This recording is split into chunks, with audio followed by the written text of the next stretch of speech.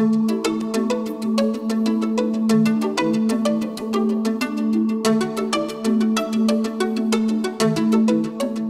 1992, there was a federal law that was passed that required all IVF programs in the U.S. to report their pregnancy success rates and live birth success rates to the Centers for Disease Control, or the CDC.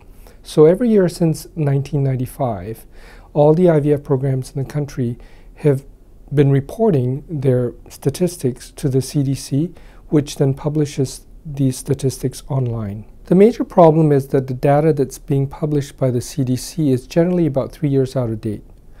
More recently, the Society for Assisted Reproductive Technologies, or SART, has been collecting data as well, and they have been publishing it in a more timely fashion.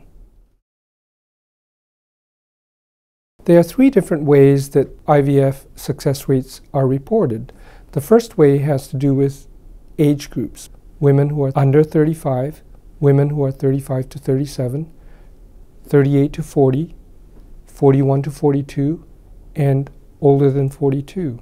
There's also the group of donor eggs cycles, where most of the egg donors are under the age of 30, although some may be in their early 30s. The best success rates are seen in women who are using young egg donors, and the second best success rates are women who are under the age of 35.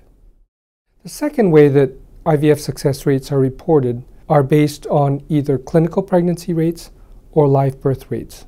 Clinical pregnancy rates are when a clinical pregnancy is established, and live birth rates are when a live birth occurs. And we all know that miscarriages can occur between the time a clinical pregnancy is established and when birth occurs. So it's important to know whether you're looking at clinical pregnancy rates or live birth rates. The third way that IVF success rates are calculated are based on the denominator. The first denominator is per cycle start. The second denominator is per egg retrieval. The third denominator is per embryo transfer.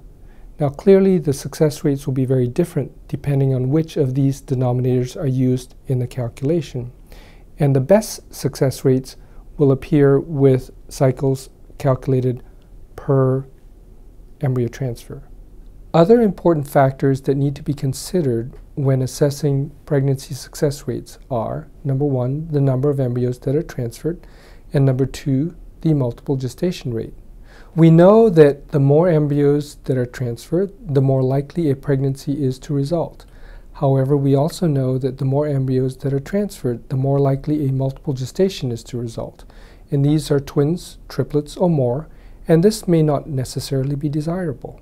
The most important thing to remember is that the ideal outcome for IVF treatment is a healthy baby, and that is much more likely to occur with a singleton birth rather than a multiple birth. The best IVF programs are those which are able to achieve high clinical pregnancy and live birth rates while transferring relatively few embryos and having low multiple birth rates. The best advice I can give is to make sure that you're comparing apples to apples. Make sure that you're comparing comparable age groups. Make sure that you know whether you're comparing clinical pregnancy rates or live birth rates.